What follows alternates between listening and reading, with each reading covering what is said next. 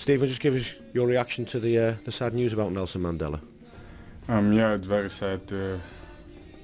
We've lost a great father, and I've met him a few times, and the words that came out of his mouth was always inspirational, and he loved this sport, he loved his nation.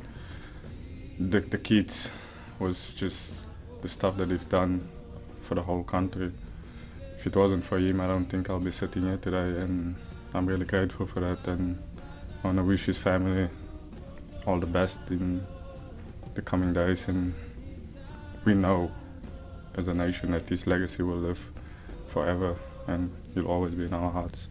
It's absolutely incredible, isn't it, that one man can inspire so many people? Yeah, definitely. I mean, what he's done, like I said, it was just unbelievable. His heart was so big to forgive what happened in the past and to move on. That's one thing I think the whole nation will, or the whole world will remember him for, to always shake your enemy's hand and work with him, and that's what he's done. And I think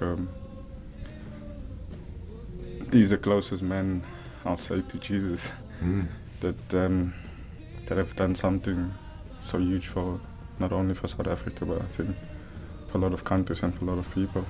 It's clearly a very emotional time for you and all South Africans. But Nelson Mandela, as you say, loved his sport, and he loved the rugby teams doing well, the cricket teams, and of course the footballers as well. Yeah, definitely. He was a man of sport, and he believed that sport can bring people together.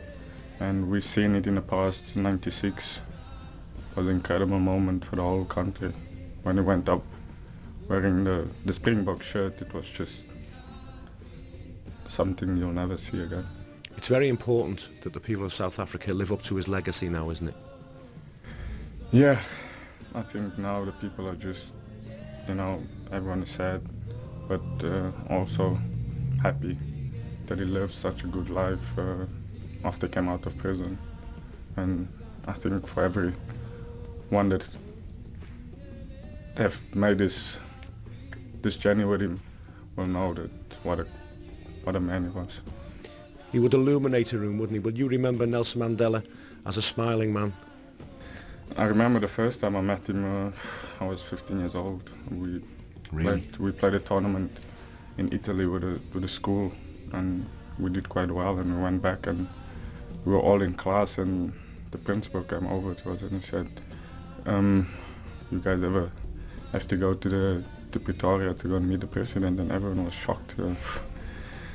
When we got there, we walked in the room, and the first thing he said to us, "Gentlemen," I still remember his voice just coming out, and he said to us, "You guys have the opportunity in your hands, and you can do something with your lives." And that's one thing he said.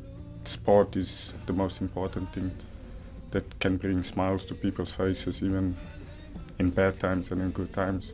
But just remember, you've got something special, and you have to keep on working hard. And yeah, it's just his humor was sometimes people wouldn't understand, but it was just so funny, but with inspiration in it as well. You yourself, Stephen, as an international footballer and somebody who's made a really successful life for himself, you're an inspiration to many hundreds of thousands of South African kids. But when you met Nelson Mandela, the boot was on the other foot. It was you that was in awe of him, wasn't it? Yeah, like I said, when